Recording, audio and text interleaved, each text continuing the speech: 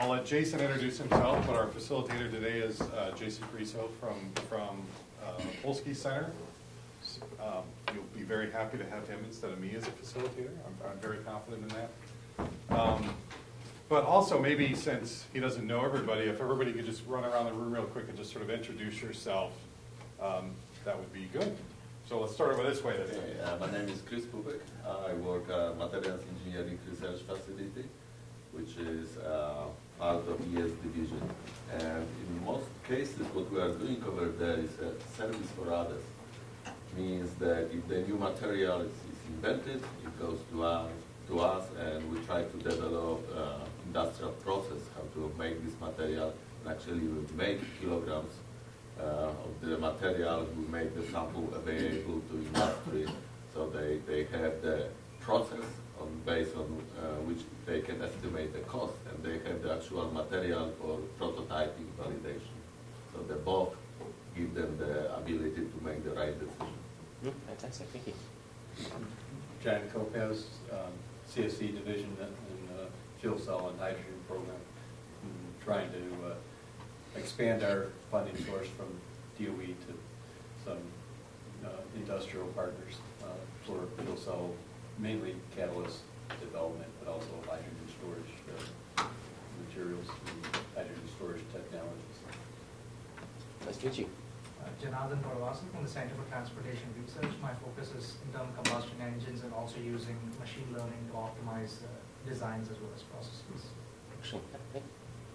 Chansa Shin, environment scientist at the Energy Systems Division. So we will be looking at different environment aspects of products, processes. So whenever there is a new technology or new, let's say, production process coming out, we will accessing how impact environment.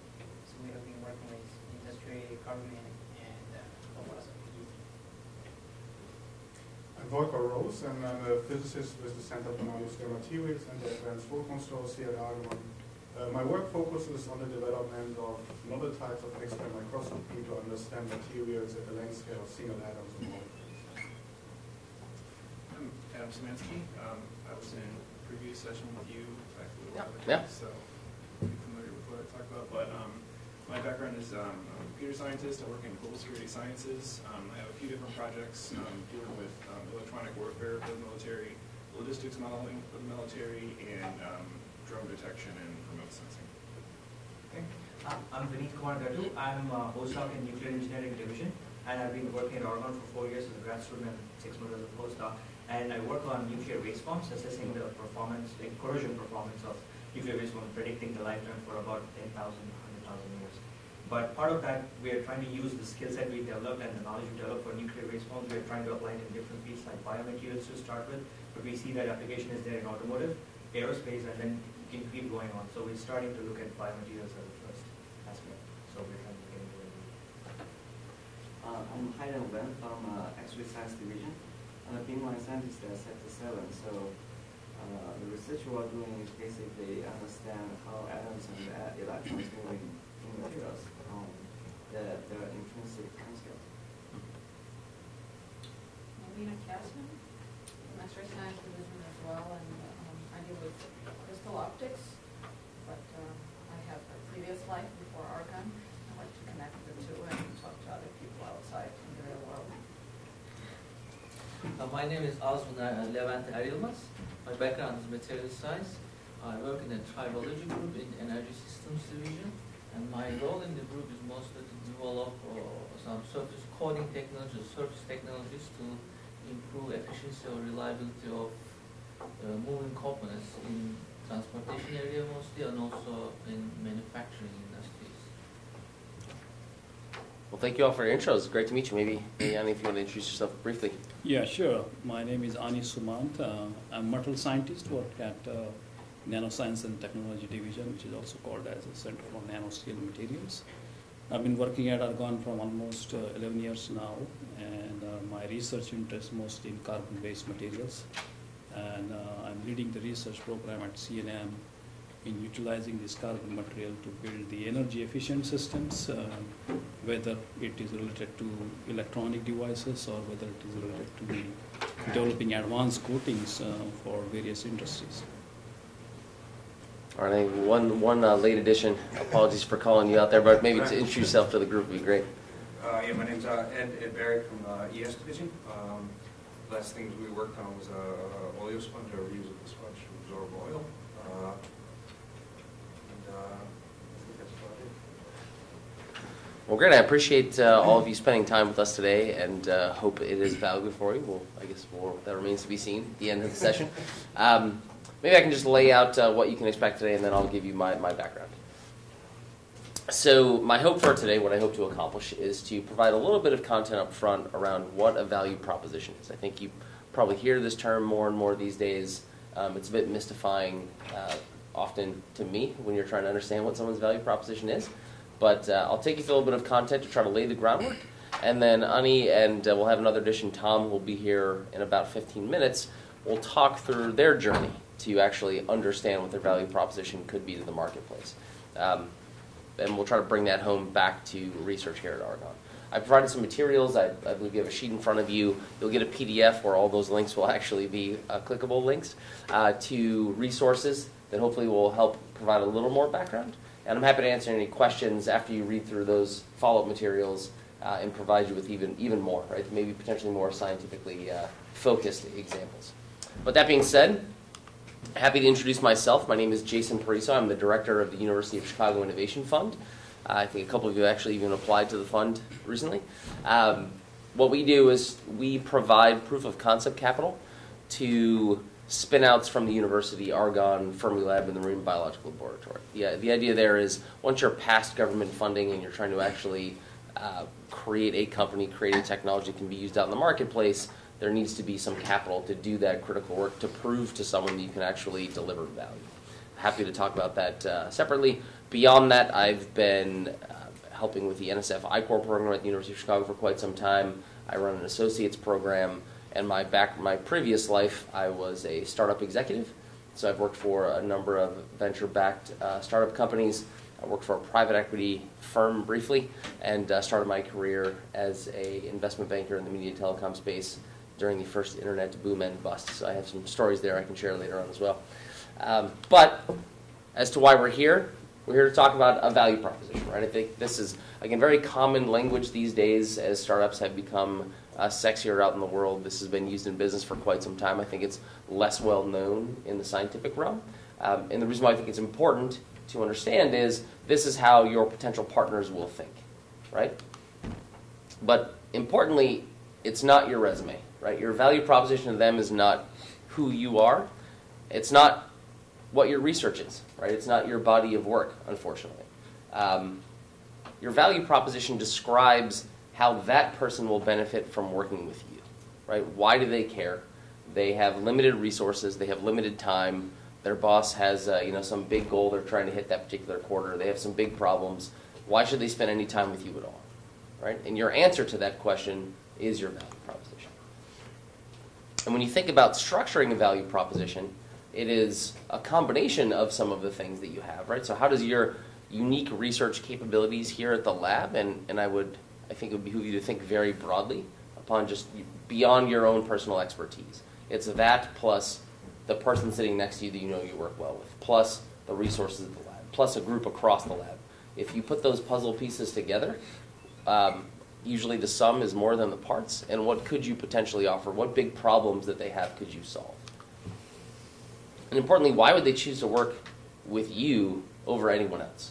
Right? If they actually have the resources to do this, they probably have choices. They could work with a university. They could work with another company. They could work with some reputable individual that they know knows this particular space and this problem well. Why would they come to Argonne as opposed to going somewhere else? So to make it a little more visual, right, if you think of a bit of a Venn diagram of what are the really big business problems that they're willing to spend money on, and where does that overlap with what you think would be great science? And somewhere in the middle of that Venn diagram is a great project that's waiting to happen. We've used this in the training program we ran here previously It's a very simple sheet to start just outlining what you think your value proposition is. And a good way to think about discovering your value proposition is it's probably not going to happen just by you thinking it up and writing it down, but the act of writing it down gives you something to go test. Right? So we have framed this, I think, quite well in the I-Corps at UChicago for many of our researchers that have gotten a lot of value out of the program. That this is essentially the scientific method for business. Right? State a hypothesis, write it down, and the way you test these hypotheses is by talking to as many potential partners as humanly possible to understand their problems. If any of you are interested, I would encourage you to think about the I-Corps program, whether it's the DOE I-Corps for Energy or the NSF I-Corps at the Polsky Center for Entrepreneurship at UChicago, because we have an entire process that we run you through to train you how to actually do this, how to go out into the wild, talk to as many potential partners as possible, and start to frame a value proposition. But for the purposes of today, I think we're going to focus on the conversations with Tom and Ani. However, this will be in slides. You'll have this as a PDF. It's a great place to start. What are the critical capabilities that you have that you think separate you from others? And again, think broadly. Add other people to that list. What problems do you think you can solve? And focus on one. For whom? Right. The important part is who are you going to go talk to now? You think I can solve X, Y, or Z for let's say in the automotive industry? Probably not going to talk to Ford. Maybe it's probably the parts supplier that's creating something for Ford or for GM or whoever the actual OEM might be. Talk to them about their problems and why you think your research can help them move the needle. And importantly, what benefits does it provide to them? So again, this is a bit of a summary on some of these, but a couple of things to think about while you're writing that down. Always think about what makes you different, right? Because you've got to make them choose to work with you as opposed to someone else. What makes you different or better than them just doing this in-house with their own R&D? What makes you different or better than them finding an additional corporate partner, right, or a university? What do you have access to here that they don't, right? That can also be critical, right? We have a lot going on at Argonne that is very differentiated, that is very expensive to replicate, that they don't have in-house. What does that allow you to do that they couldn't do without you? And then again, always focusing on the impact you have on that partner. A couple of key learnings that we've had over the past 4 years now running the I-Corps program and working with teams here at LabCorp, now the Energy I-Corps. Be really specific. Don't think broadly around why you could serve the world. Think specifically about that partner or that type of partner, and then write that down. Because the faster you can have conversations and iterate what you originally thought to something closer to what they care about, the better off you will be. All right, that's a bit of we want to do is lay a little bit of groundwork just to set the stage, so we're working with common language. And then we wanted to have a conversation with Tom and with Ani about their experience, right? So maybe we can talk a bit about the research, the work you've been doing with the external company, but we chose two different types of people. Tom, who has just completed the Launchpad program. So he's gone through some training, he's in the process of now building his value proposition, has had some great feedback and has changed quite a bit along the way. So hopefully his conversation in a little bit will help elucidate the actual journey to get there. And then on the flip side, we have Ani who's actually working with an external company to talk about that process, what it looked like, and how we actually found that partner. So I guess without any further ado, why don't we start with, again, you introduce yourself, but why don't you tell us a bit about the outside work that you're doing right now? Yeah, thanks, Jason. And I will get on to that question, but I just wanted to dwell on the value proposition a little bit, if I may. Please. And it's very well explained, by Jason. But your proposition actually built upon the value to begin with. And without a strong proposition, there is no value to the value that you already have. So those two words are very, very interdependent and depends upon each other. So, and just to break it down into very simple terms, so the value, let's say if you have the fastest supercomputer in the world, that's value. But what you are doing with it, why other people are going to come and work with you, that depends upon, your proposition, your credibility, and how you are actually, using that value to work with others. So I think this is very important, and when you're working, at Argonne, there is already a component value associated with it. But what you do with it, how effectively you use it, and how you show that it is going to be useful or beneficial for your partners. That is the value proposition.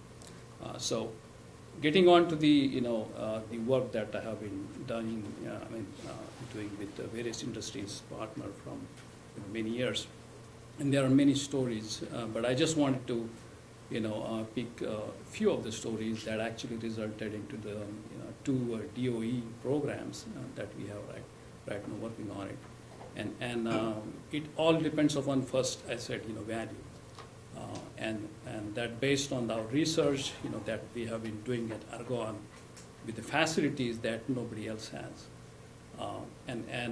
Just to give an example, the work on the superlubricity that we have done in the last few years is related to how you can reduce the friction to near zero value, and that has a tremendous application potential in many different areas.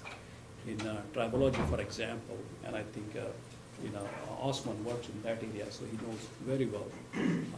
And then once we have created that value, that paper was published in Science and everywhere, and then we have big patent portfolio around it. The company actually approached us in one case. They wanted to work with us to see how that could be utilized for their application. One of the companies, John Crane, they actually one of the largest company where they use their pump seal for reducing friction. So they wanted to utilize this technology, how it will be useful for them. So then what happens is the conversation between them. They came here, and then their interaction with the Argonne, and then with us, led us to believe, or led them to believe that, okay, this is a good technology. And then we ended up, submitting a DOE program, which is called Technology Commercialization Fund, and winning that program. So that's one example. And another example that happened in a very different way. So I generally go to the conferences, and I think these conferences, it's very important to do some homework before you go to the conferences. Tech Connect is one of such conferences that I would suggest you to go, because there are many companies that comes to this conference, and there is a you can actually talk with them regarding various research that you have been doing, and if, let's say, the work that you are doing is related to them, they will contact you in advance, or you can select them and have a conversation with them at the booth there. So I was talking with one of the company there, which is a Magna, and I think Osman also won one of the award with Magna, and so they were interested in the research that I was doing, and through the conversation, then they find out that what Argonne capability has, and then they come to visit us, and then there was a series of meeting, discussion, and then that led to another TCA program. So it takes time. I mean, it took almost 1 year before we come to the discussion to get an award and starting the work. So there is a lot that goes around it, and I think it all depends upon first using the value that you have, or whatever existing capability that you have, creating a value out of it, and then the rest of the things is really working with them, and what do you have to offer to them so that they can come and work with you. Well, maybe I can ask you some questions to tease out some parts there, because there's a lot in there. Was that company Euclid Tech? Was that the one you're mentioning? Well, no, that is related to another technology that we have developed that was related to the diamond thin film technology. So in case of Euclid, that was the third TCA program that we have got, but it was type 1, not the the bigger one. But in that, let me pause and let's talk about the company you met at the conference. What was the name of the company? That was the Magna. Magna, gotcha. And so, and again, what was the underlying technology that they ended up being interested in? Yeah, so the superlubricity technology that we have developed by utilizing graphene and other 2D materials for reducing friction. Yeah. So that's where they're interested in. And just to give you an example, what they do is Magna is one of the largest company in automotive marketing, and what they do is they use metal forming technology. So whatever car different shapes that you see, that is a result of, you do the metal forming, stamping of the metal in a specified shape, and that, gives you that particular shape. So it turns out that, it's a metal-metal contact when they do that, and it happens at, little elevated temperature. And what they use is some kind of conventional oil-based lubricants, or even some, solid lubricants which are not environmentally friendly. So beyond environmental impact, what are the other challenges that you found out they have with those lubricants? Yeah, I mean, for any company, the cost is first, the major factor, and then the rest of the credibility that comes with the safety and then the environmental impact. So the cost, of course, is a major factor. So in case of the conventional lubricants they were using, they have to, remove that lubricants so that they can spray paint, and that associated everything related to the cost. So what they, found out during the conversation with us is that if we use our coating technology, to their, manufacturing process, then the whole cost factor is going to significantly reduce. And not only that, but also it is impact on the safety, of the passenger vehicles. So that was also intermingled in there. So why was the cost reduced? I don't know if you. Yeah, so the cost reduction factor is, again, related if you use oil-based or other lubricants, in order to do the spray painting process nicely, you have to remove that. So if any oil contamination remain on your surface, that can degrade the paint quality. And you will not like your, if you buy a brand new car, and after a few months you see that the paint is, fading.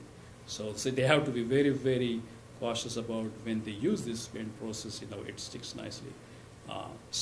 But by using our technology, they saw that there is a promise that they may not have to do a very stringent cleaning process at all. And maybe there is a possibility that even their coating will be more stronger. And so that was a main cost reduction factor. And did you know that before Magna showed up that this was going to be an application for your technology? Well, actually, quite frankly, not. Yeah. So when I talked with them, just through the introduction, and I was talking with one of their technology scout, person, and I said that we are working on, completely eliminating oil, with our technology. And he said, oh, I like that. And then we started talking about, what are the benefits, and so it's started getting more deeper and deeper conversation. And then at that time he said that this is a very good technology. Let me involve our technical experts in that. And then they arranged a visit. We arranged a visit for them to come here. They would talk with their technical experts, and they even did some of the simulation with the conversation with us and everything. And we also ended up doing some preliminary test on their samples. So everything that was going on in conversation with them that led them to believe that this is really the technology that would be useful for them. Interesting. Anyone have? And sorry, you guys can chime in with questions, or at least we'll open up to questions for it, please. Can I ask maybe a similar question in terms of the science? Were you producing it, or were you demonstrating it at a scale that they would want? Yeah, the scale is, of course, is because we are national labs. We do basic research, and we cannot show to the industrial scale. So when we talk with them, they already know, that this has to be, scale up. So what is important for them is whether there is enough potential to go forward. And I think, we also do some sort of intermediate step. I mean, for example, we are not like a university where we can do research on, few samples on 1 centimeter. We can do it on much larger area. I think you already know from your work on oil, So, of course, you cannot do it on larger scale, but you can do on intermediate scale, and that is very valuable for the industry. So based on that, I think they can, forecast whether this is more suitable or not. There's a couple things just to highlight there that I think were really informative. One is you didn't know when they showed up, right? It wasn't like you had something, some game winner in your back pocket and you knew the exact company to talk to. You were really a learning process to understand how what you had fit with what they needed. And I think importantly, what they don't care about is actually friction. Right? I mean, it's part of the process, but that's not what actually drives them to work with you. What drives them to work with you is saving a ton of money on paint jobs, right? That's the benefit to them. Yeah. Even the oil is somewhat irrelevant, right? If there was a simpler way to strip it that was less costly than what you're working on, they would probably continue to do it the way they're currently doing. Yeah, and another important thing, regarding the safety that I mentioned is when they have this metal-metal contact, what happens, this is a little bit more technical, but I guess everybody would understand, is that when the lubrication is lost, what happens with the metal is the extra thinning of the metal at the contact, and that's a weak point for your body of your car. So in an impact, there is more probability that it will tear off from that weak point. So if you reduce the friction evenly everywhere, then you reduce that possibility. So that's related to the safety vehicle. So safety aspect of the vehicle. So that was also very important. Yeah. What was the setup of your initial interaction with them? Were you presenting a technical paper, or like how? Yeah, describe the situation? Yeah, that's a very important question. I was giving an invited talk in one of the sessions there, and I think one of the representatives from that company was at the talk, and after my talk, actually they came to me and they said that that looks interesting. Why don't we talk more? And that's how the interaction started. So I think it's it doesn't have to be sometime your initiative is also important. It's always good if you are there in a much broader capability, so that the other can see you, but that not necessarily required. I mean, you can even look for the companies which are working in your area and send an email that this is the technology that we have, whether you want to talk. Another question on the business before, and what's the outcome? Are they going to implement it for their own use? Because they're going to code the tools themselves, right, the stamping tools, or do you need like a third-party intermediary whose core business would be basically doing coatings for?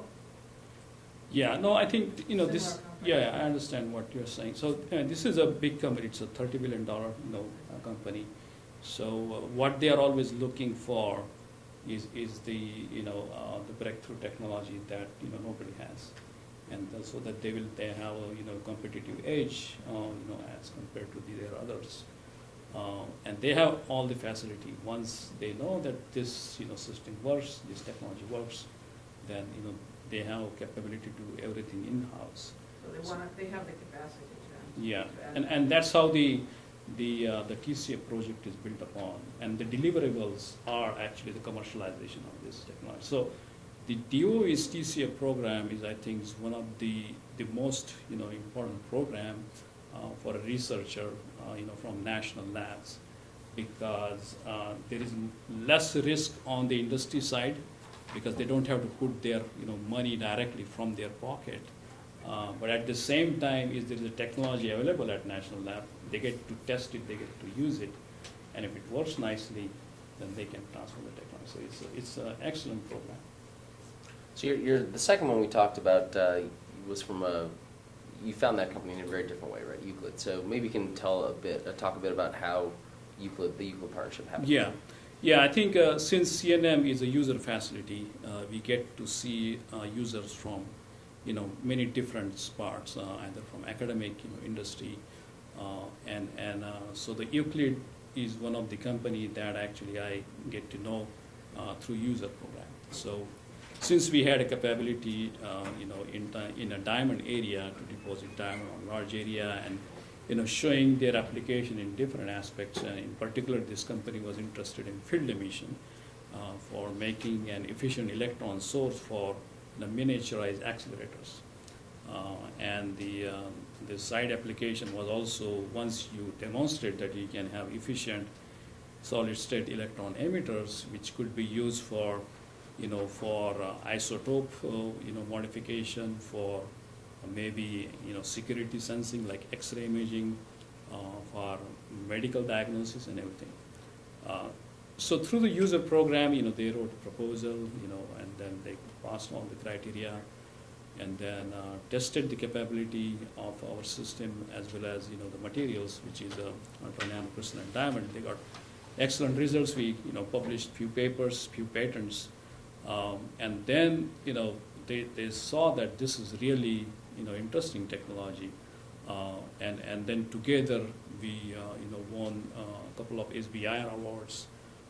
So at that point, I said that this is really good, so we have to go something big, really demonstrate a product, out of it. And at the same time, the TCF, solicitation came through, and then we applied for it, and then won the program. So we already, at the end of this program, we already, shown that we fabricated an electron source based on this material and tested it, at some of the facilities, and it's working nicely. So this is another avenue, since we are at the user facility. Yeah. That's how we get introduced. Maybe we can go in a little bit deeper on this one then. So they applied, right, because there's facilities here that they couldn't get access to anywhere else, right? It's a pretty unique ability to do that work here at Argonne. Yeah, I think the Argonne is known from more than 20 years now in the area of specifically the UNCD technology, and so and there is also a company actually spin off out of Argonne, Advanced Diamond Technology, but this particular work was on the nitrogen doped UNCD, which nobody can produce other than the Argonne, and the expertise in this area. So that's how they approached us. And so maybe go one step farther there, though. So what were the metrics that they were trying to hit with this? Why were they trying to miniaturize this source, and what were the metrics they had to hit here? Yeah, in the accelerator community, I'm not the accelerator physicist, but in the accelerator community, the big goal is, this is again a very big goal, is that instead of having a facility like APS, can we have an accelerator on a tabletop? So, and that started, I think, in Stanford University, where, they had some experiment and produced, a chip, where they have shown the capability by using lasing action, you can produce an electron beam that could be essentially, used as an X-ray source. So there is a lot of interest in the accelerator community in order to reduce the size of these big synchrotron machines, into like a tabletop machine. Of course, it's a very far-reaching goal. There are a lot of, problems and things. But the offshoot of that is that if you have an efficient electron source, it can be used for many other applications. Because once you have electron, you can produce X-ray, and that X-ray can do many different things. For example, at a security screening, checking metal objects. For medical diagnosis, quick medical diagnosis, also for isotope production and things. So there are many such applications if you have a low-cost, efficient electron source. Because the conventional one is based on the thermionic emission, which requires more power, more costly. And so what is Euclid intending to do with the technology?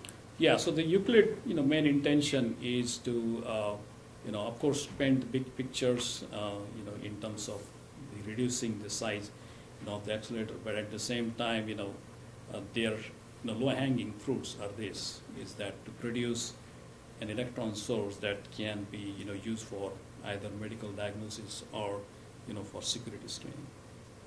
So Gotcha. That's the main objective, and now we are going step by step. So we already fulfilled one, which was the TCF goal of really showing the conventional electron source, which is based on the laser, which is now replaceable by the field emission based on diamond. The thing I'm trying to highlight there is a very different type of value proposition, right? This is more research based, but at the end of the day, what they care about is small.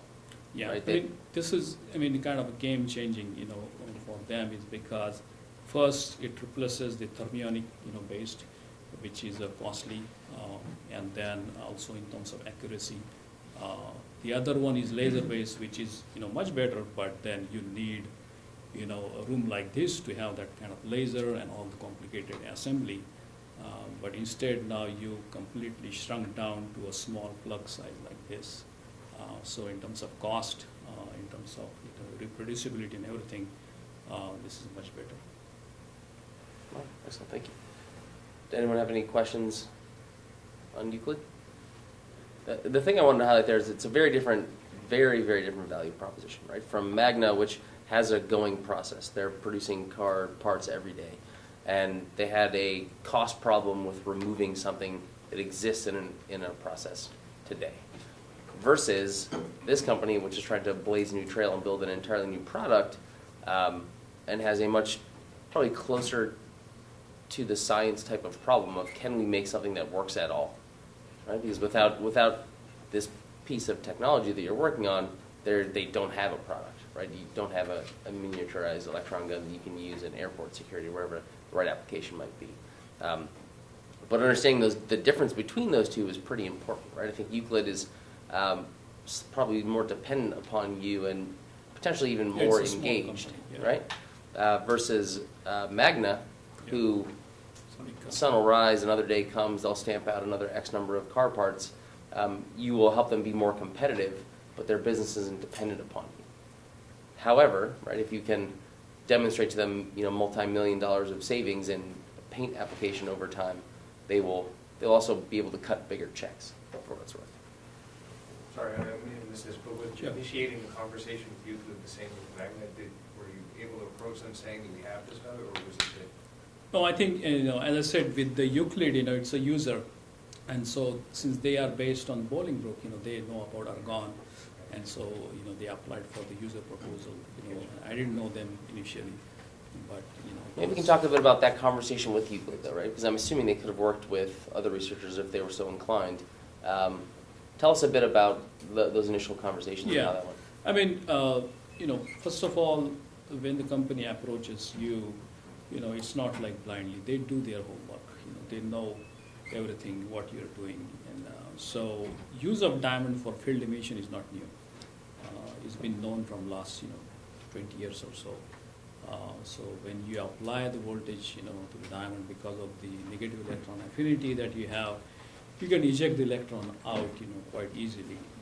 And why diamond is because diamond is robust. It works in, very adverse condition. And that's why the promise of using diamond as a field emitter is known. But the question was, up till now, whatever all the work which is done, there is always problem with the stability. And with only the UNCD technology which is developed at Argonne, we have shown that the stability, is excellent. And there are reasons for that, scientific reasons which are already published, we already have patents and everything. So they knew that this is the technology, that could be useful for them. And with that, assumption that they approached us. But, they were not expert in that technology. And that's why they also needed not only the capability, but the knowledge, around it. And I think that was the most important criteria for them, to approach us and work with us. And then, and since we did not, of course, for us, we don't know, at least, for myself, we don't know anything about the accelerator technology. So I learned a lot in the accelerator physics, community, why it is needed, how it could be useful. And in fact, once I, knew that, I came up with, even more new ideas. So it was kind of a, mutual understanding and knowledge sharing, and that really helped, both of us in really taking the technology to the next level. How open are the scouts or industry partners when they approach you? At some point they will know what you have to offer at some level, and they might ask you about that, but there might be deeper questions, and I'm wondering, are they asking everything? Because that might put open some of the maybe future developments they're working on and don't want to share with you at that level. So do they give you questions about stuff that you haven't answered yet? Yeah, I want to be honest with you. You have to be very careful, and I don't want to, paint a rosy picture here. Every time anyone, technology scout, asks you that not necessarily with the good intention. You know, sometime they already figured out and they want something to fill in, and they wants to go to the expert and talk about that, and really wants to, you know, scavenge the information.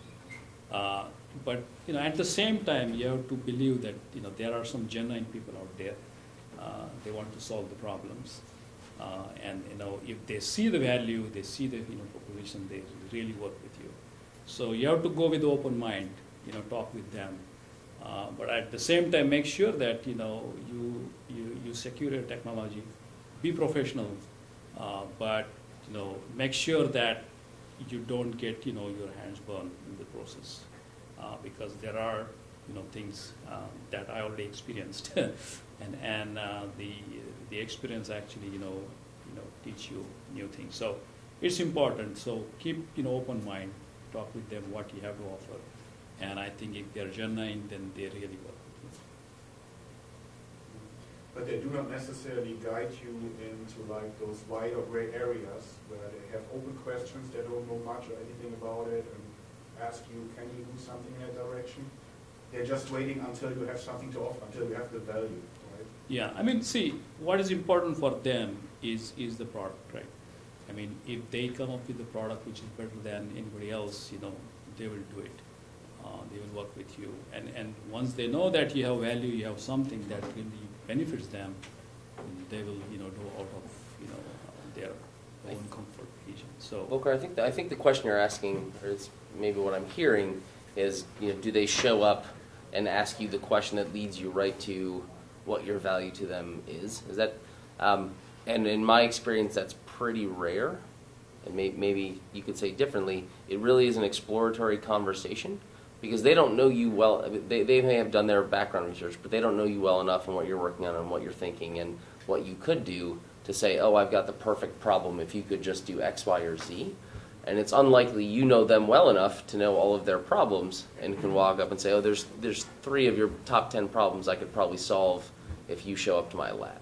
It really is building a relationship, building a deep conversation, asking way more questions and listening, as opposed to talking about what you're actually working on.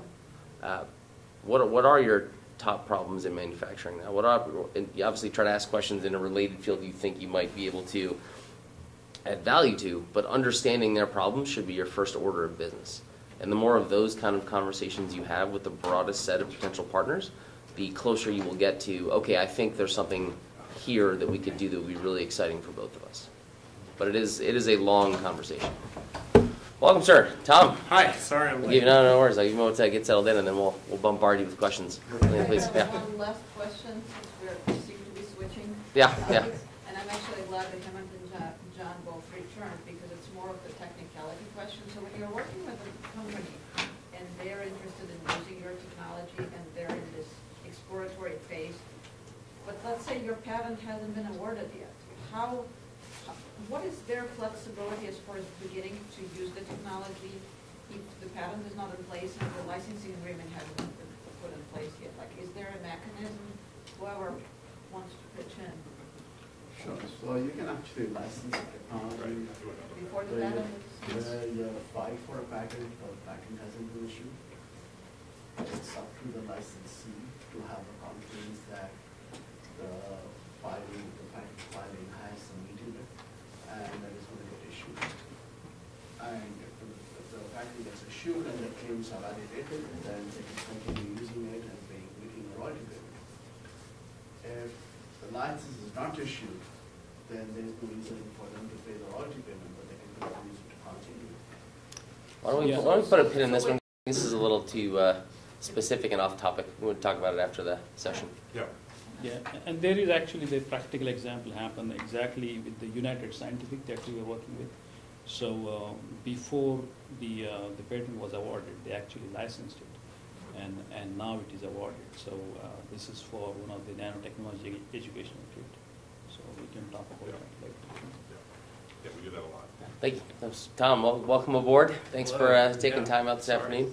Not a problem. I know you had a meeting before this, but we'll pause with you, Ani, for a bit, and we'll come back to it and have a wider ranging conversation. But I thought it would be great to bring Tom as well to talk about his experience in the Launchpad program as someone who's really now looking outside of the lab and has spent a lot of time thinking about his value proposition to other partners.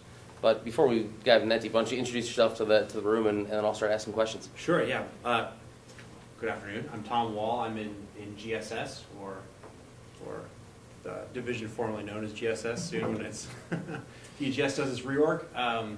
My Launchpad program was focused on climate change impacts and how can climate change, all the climate change research that goes on at Argonne, be applied in the infrastructure sector.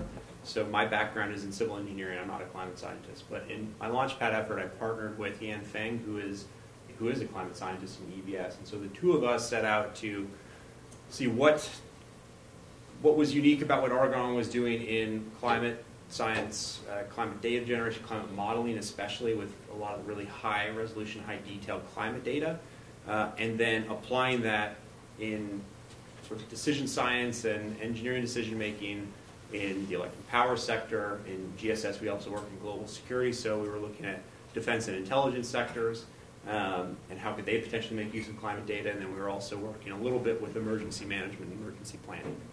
So is everyone here familiar with the Launchpad program? Seeing no nods or hands. Maybe you can say just very briefly about Launchpad. So Launchpad was an effort. It was originally started called Program Development Rotation. So if I slip and say PDR, it's the same thing as Launchpad. It was created in TCP, TDC, TCP, which are also the same thing. A lot of acronyms. And it was an effort where they covered my time for up to 50% for one fiscal year to explore program development in the space that I proposed. So I think there were a dozen or so applications, and 3.5 of us were selected. It started off as 3, and then a 4th was added in later. And so I got to work with Yan and go out to conferences to talk with potential sponsors or just other people in the industry to sort of explore their use of climate data and climate information in decision making, and really, and what I think we're talking about today, start developing a value proposition for what Argonne could bring to that space, and then through more and more conversations with people to really refine or hone or evolve that value proposition, or develop new ones as we work with different types of potential sponsors or different sectors. So you mentioned 3 sectors that you, kind of your original hypothesis, right, was that you'd be very valuable to EMS, to intelligence, and to the grid. Yeah. And you had a lot of conversations out there with companies, with other researchers, with engineers. So maybe we'll start with the bad, right? Which one fell away and why? Well, we didn't. We really didn't get an opportunity to engage with the emergency management or emergency planning sector in a meaningful way. So that's probably the least successful, but we also didn't really push it. So yeah. I would say that electric power was interesting.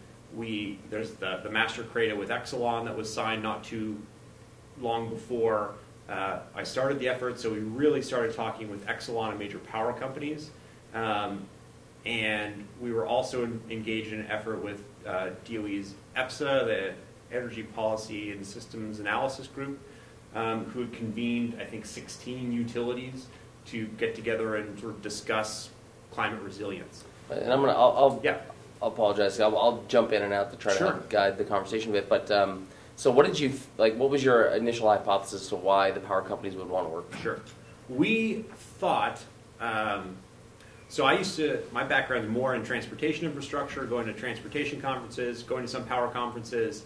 I kept hearing the comment, well, if we could just get the climate scientists and the engineers in the same room and talking together, we could move forward in a meaningful way. And so that was what I started with as our value proposition of how could we provide data that was, because the two groups speak different languages, really. And so how could we provide climate data and climate information that was scientifically sound and generated with sophisticated modeling, but could be provided to engineers in a meaningful or actionable way. How could they base new designs or decision making on that data?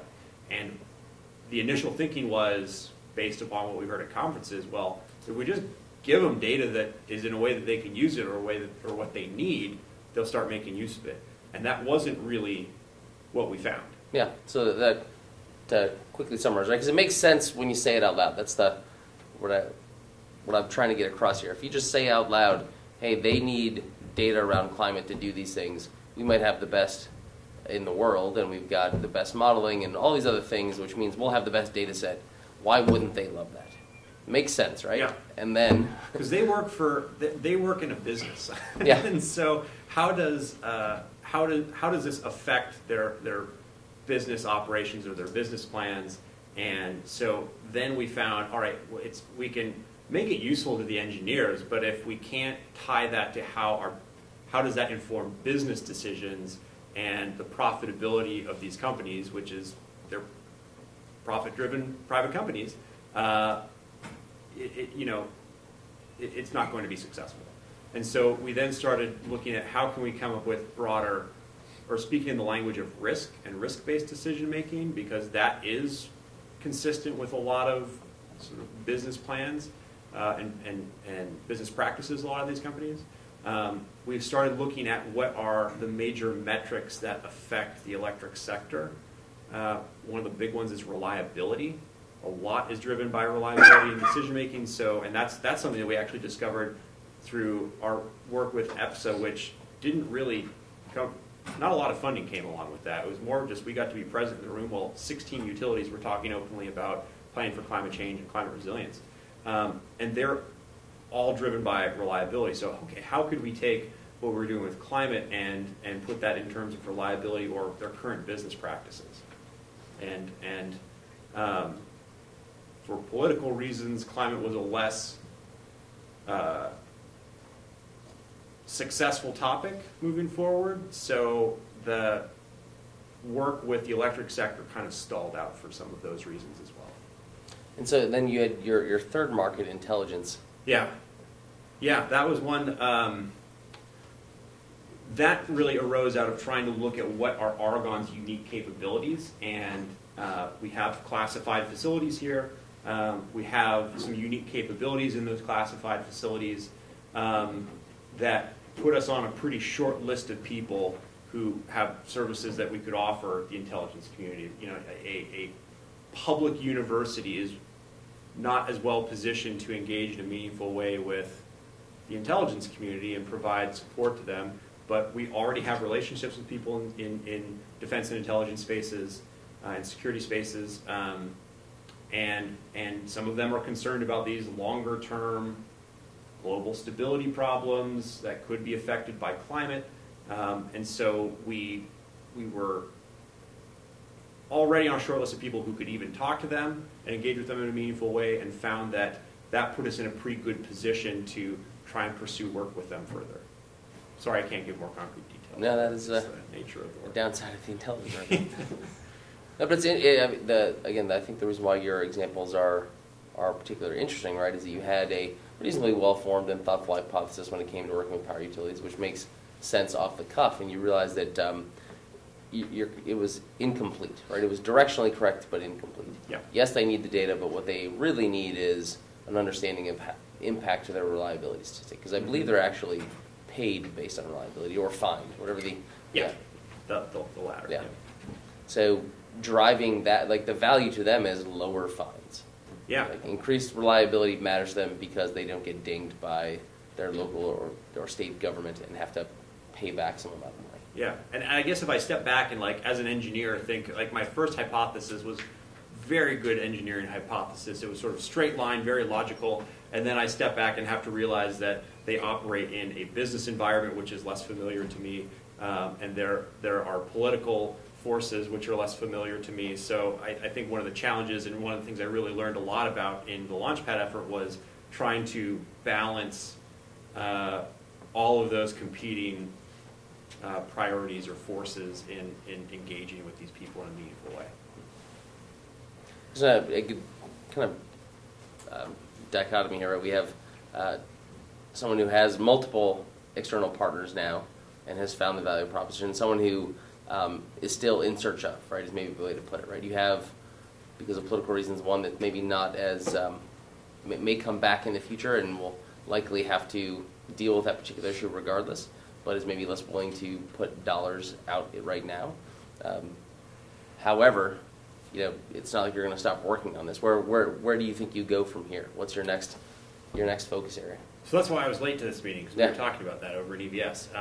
And I think that there are other agencies or other sectors that we could talk with. We could talk with people in the agricultural space. We could talk with people in sort of biology and ecology, which are, not as familiar to me. It's not my area of expertise.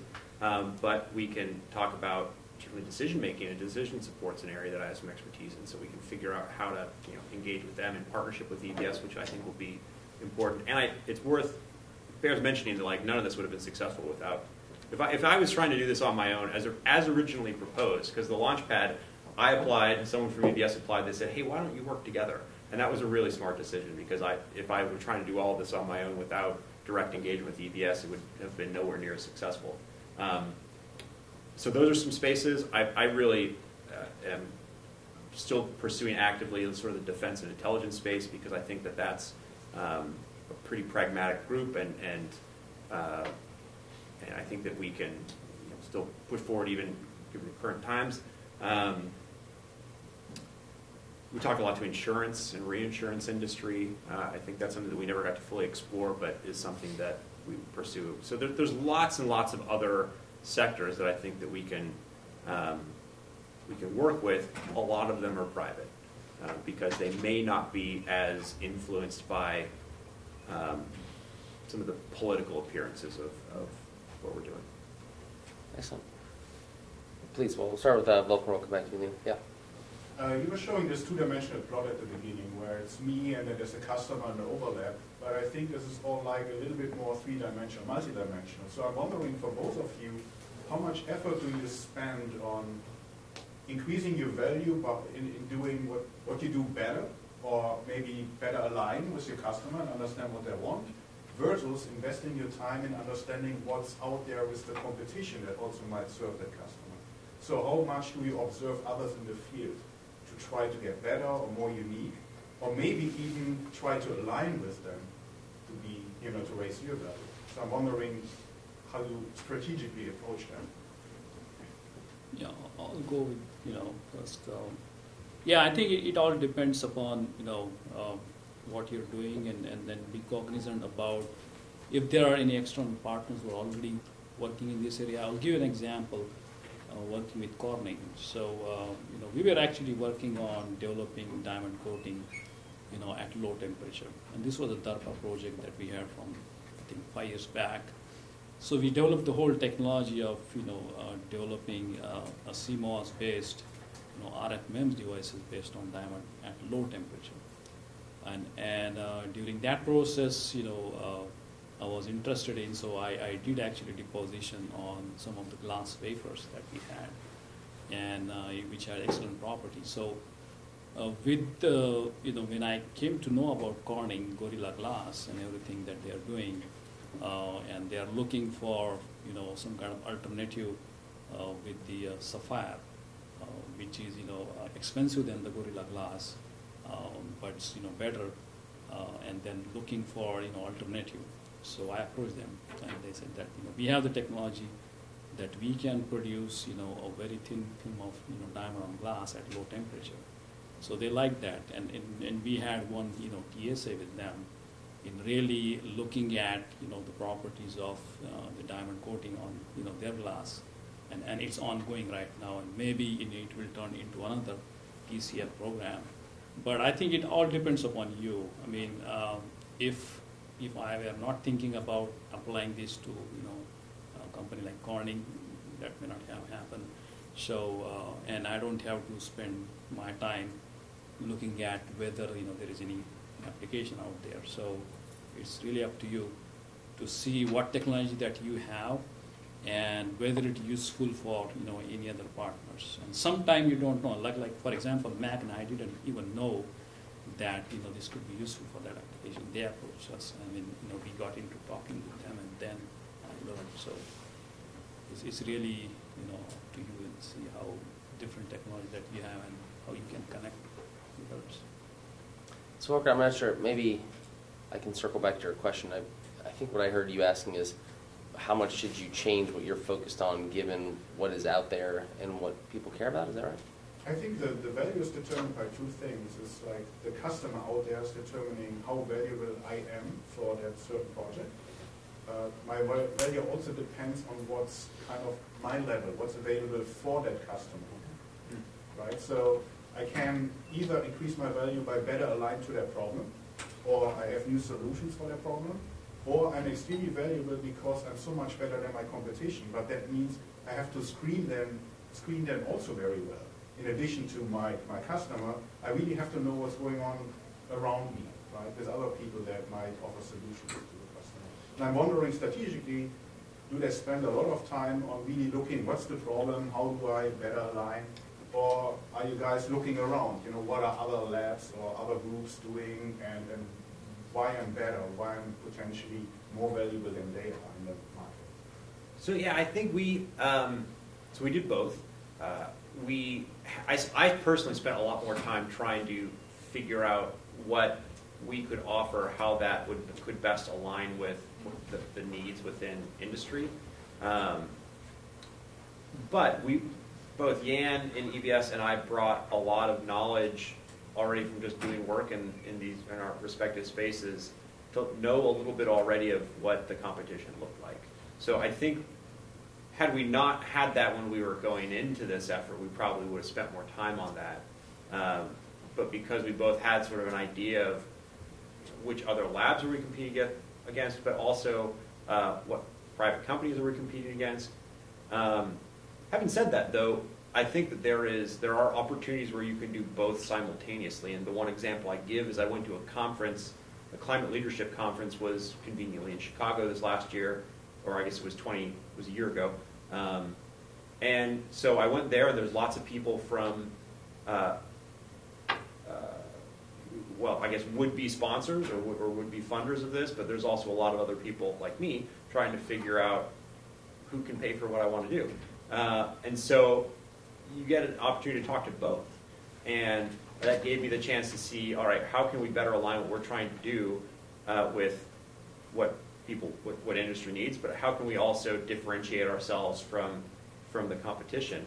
And even in one case, there was a private company that's sort of environmental consulting firm who also does some work in the infrastructure space, and they really wanted to partner with us, and it seemed like it could be a great opportunity. And so we set up some calls, and John, I don't know if you were on that call, or I know Usha was on the call, and it turned out that they were really more of a competitor, and they just wanted our data, so they could use that to do what we were proposing to do in the effort, which was add value on top of that data and information and work with the energy sector to better inform decision making. So that was an interesting one, because that engagement sort of ran the full spectrum of, oh, this is great, we've got really unique capabilities, to, well, really we're competing against one another in the space, but we still have the data, which is a unique edge that Argonne had in that case, which I think was still a beneficial outcome of that whole engagement.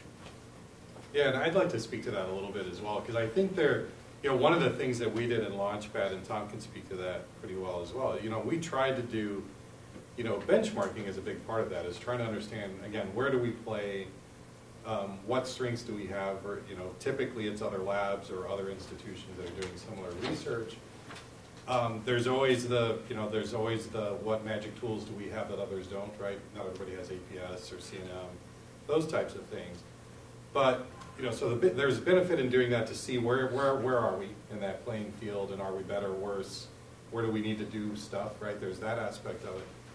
But there's also, and I think you spoke to that a little bit as well, there's also some areas where you may look and you may say, boy, we're by far the best in this particular space, but this institution, whether it's a lab, private institution, university, has a really complementary space.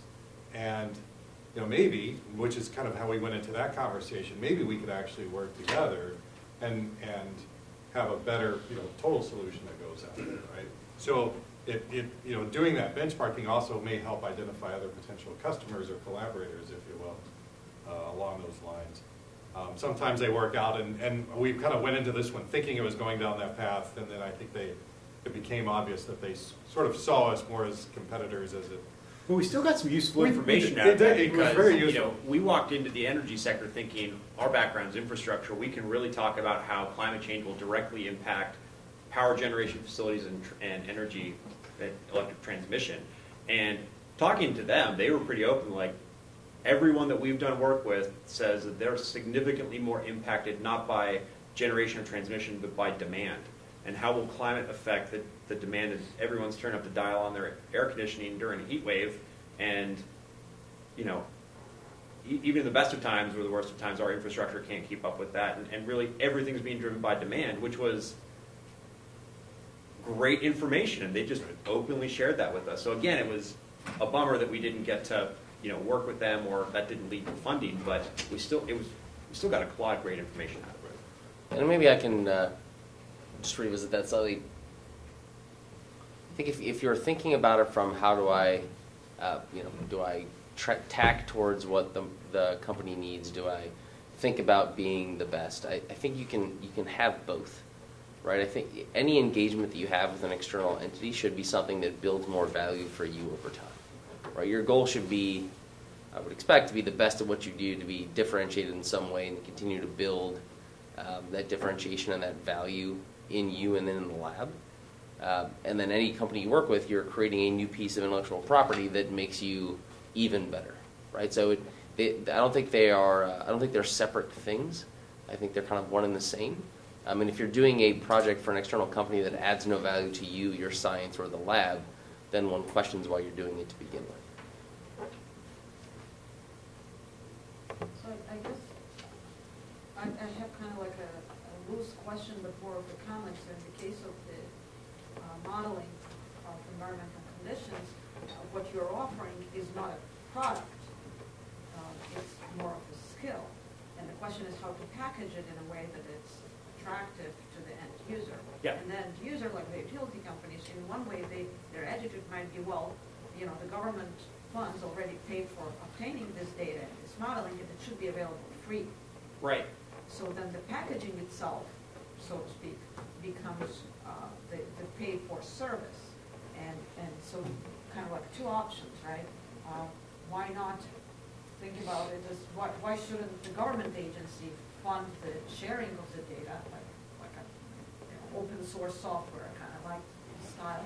And second is, why not use a pass-through entity like this competitor that you're talking about, give the data to them, and then they package it in a way that's useful for others. So these two things are not clear to me. Like, why is that a bad idea? The data's already been paid for.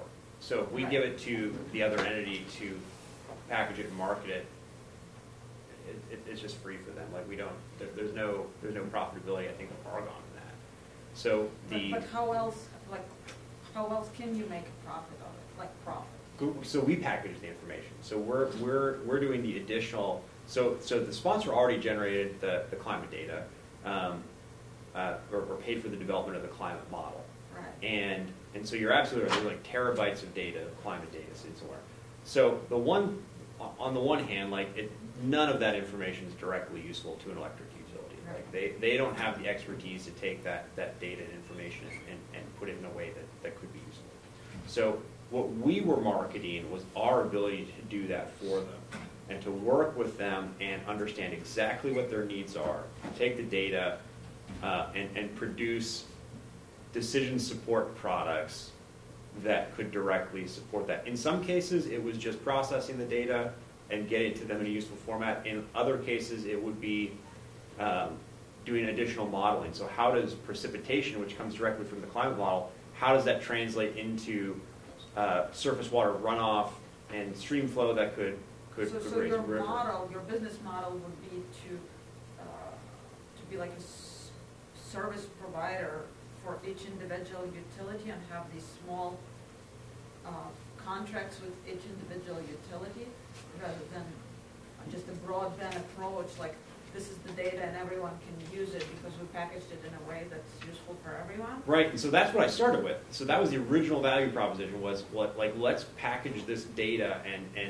and create an online portal where and sort of a clearinghouse for usable climate data and information, and it could be like a subscription-based kind of thing or a license-based kind of thing, and because there's still a lot of work that we have to do to get it to that state that it could be useful to someone, even if it's sort of the raw climate data.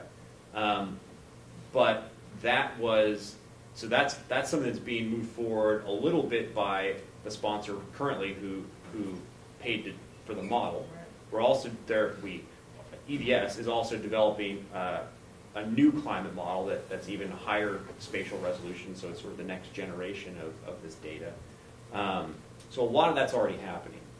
What we felt was a lot of the value that Argonne could bring in addition to that was, we have a track record of having done other projects where we've taken that data and worked with a utility or major metropolitan areas like a mayor's office or an emergency operations office, and work with them to figure out exactly the decisions they need to support, because a lot of them had this sort of oblique idea: we need to figure out how climate change is going to affect our operations or our systems, so we could help them work through that process, take the data, do some additional modeling or whatever else, and what we were delivering to them was sort of a decision solution.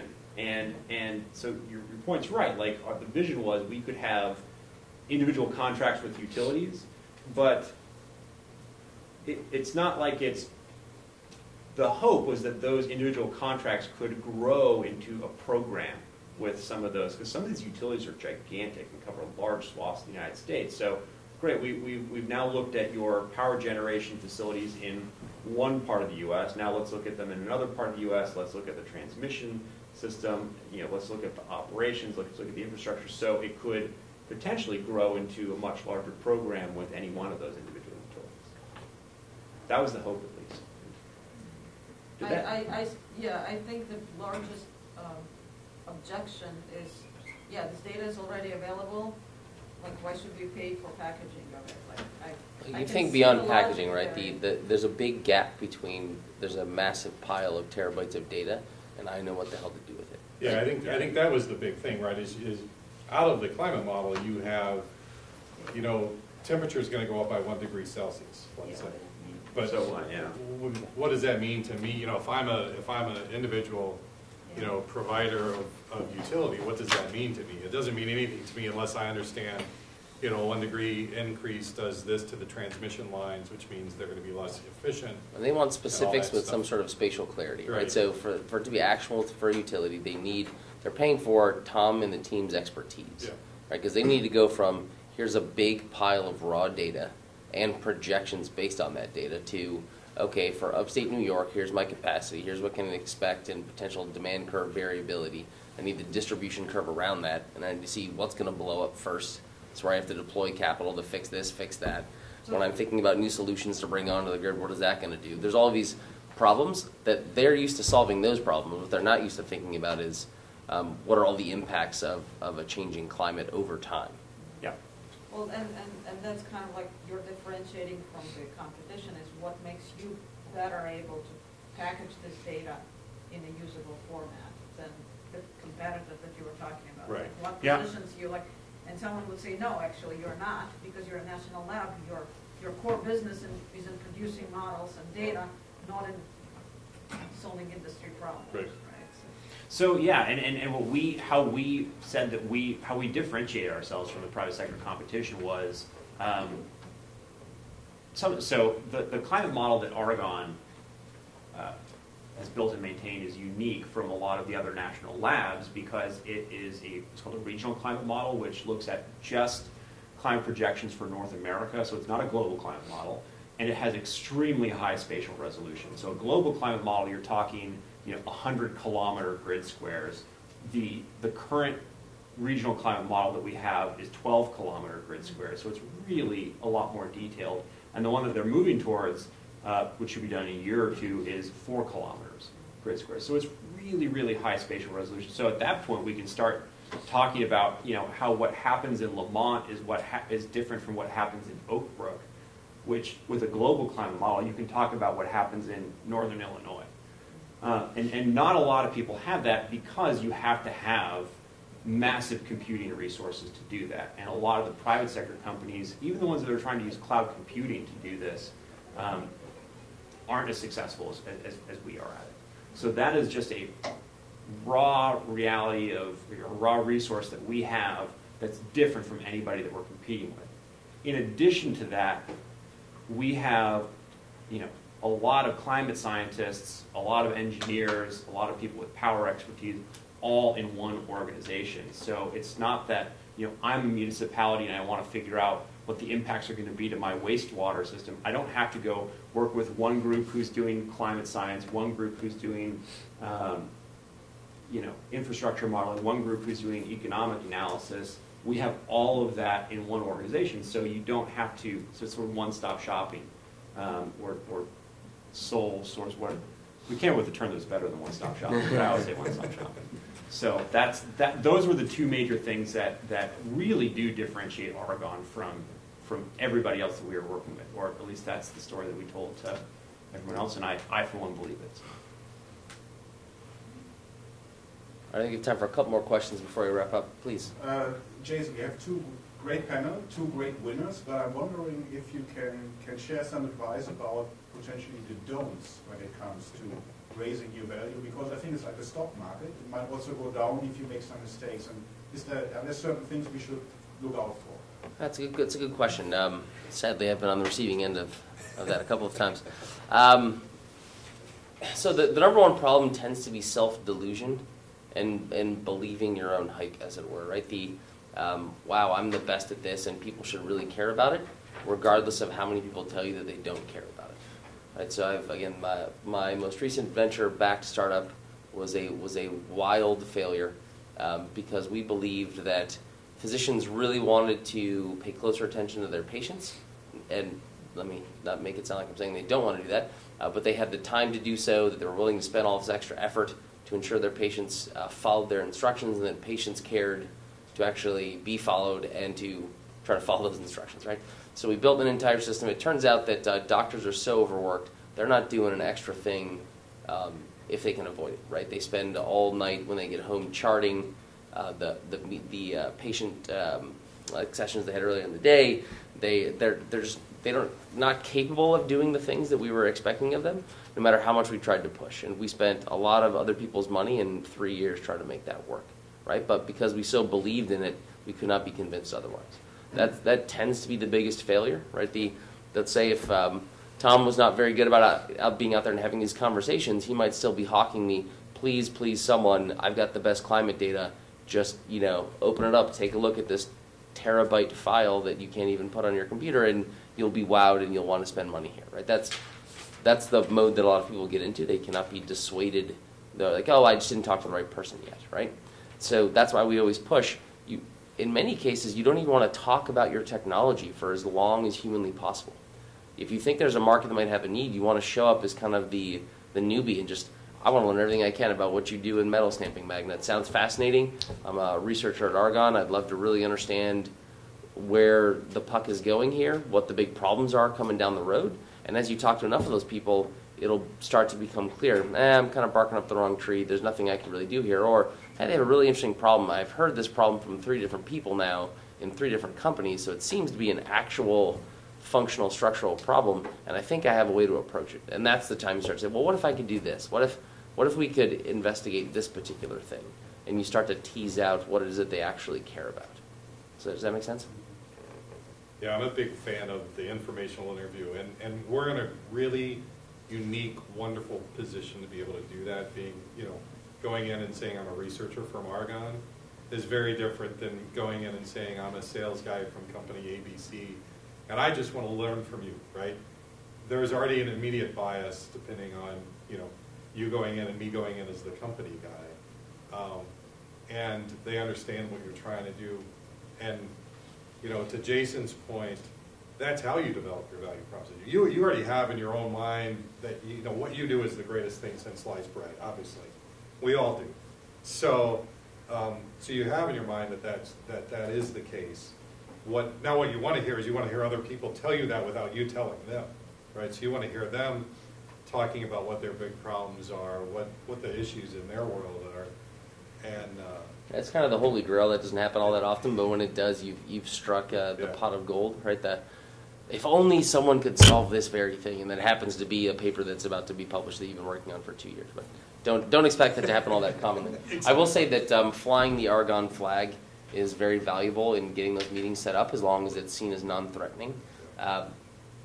We coach all of our teams at UChicago to say accurately that I'm a student at UChicago. I'm trying to learn about this particular market. I'd love to talk to you. The other big thing is flattery. Do not be shy with flattery. So the three things that open up doors the fastest. One, claiming, or rightfully so, that you're a researcher or you're a student, because people feel inherently less threatened. Two, flattery. I've heard you are an expert in this particular field. I would love to talk to you because I'm dying to learn. People are big fans of flattery. And then lastly, the warm intro, right? So like the best possible cold email is, I'm from Argonne. I met with Jim from this company who said you're the smartest guy in your field and I should definitely talk to you. You'll have a pretty high success rate of getting in front of them, and then just try to peel everything out of their brain that you possibly can. And frankly, it's not like you're going to go talk to 4 of those exact same people and find the thing. The most common thing that we see all the time is you'll go talk to those 4 people, you realize you were barking up the wrong tree, but during the course of those 4 hours of conversations, you realize that there's something just a few degrees away that's really interesting. And now you got to go find those people. But by the way, the best way to get in front of those people is introductions from the 4 people you just spoke with. If I can add one thing, Please. Just build on that. Like, I wasted a lot of conversations at conferences by trying to tell other people about how what we were doing was so great, and it took me a while to fully internalize the message that came through the launch pad of, tell them what you're doing, and then just listen the whole time. Like what is it, 80-20? Yeah. Like 20% talking, 80% listening, and the better I got at that, the more I was able to sort of rapidly evolve the value proposition based upon what they were telling me. Because it's natural to want to talk about how what you're doing is so great, but resist that. The number one failure point of people going to conferences, they go and they try to pitch themselves to 40 different people. Yeah. So they spend 40 different 20-minute chunks of their time just talking about what they do, and then they realize when they're on the plane back home, wait, I am no smarter now than when I left, because I literally did not learn anything during the entire conference. I just gave my little elevator pitch 40 times, which I could have done that at home in the mirror and saved myself time, money, and public embarrassment. So you want to be in listening and learning mode as much as humanly possible, and conferences are a great way to do it just because there's so many people there. You don't have to go chase them down. You don't have to schedule to get on their calendar. You just got to corner them for long enough to start asking that first question. And usually once you get people talking about themselves, your point is, it also works the other way. If you can get them talking about themselves, and especially about something they're interested in that they're working on now, usually you actually have to try to shut them up. Like, it's been 40 minutes, I'm about to miss my flight, like, thank you so much, I'd love to follow up, here's your card, and you gotta politely excuse yourself. All right, well, I appreciate all of your time. Hopefully you got a few nuggets that are useful out of this. Myself, John Haymont are obviously happy to answer any follow-up questions. Tom, I won't speak for the 2 of your time about filling everyone's questions, but please don't be shy if you have follow-up. Take a look at the resources on the sheet that I sent out. Those are just the tip of the iceberg. I have pages and pages of that stuff. But if any of that seems interesting, I'm happy to bombard you with additional and again, answer any follow-up questions. Thank you. Thanks again, Jason. Really appreciate it. Thank you.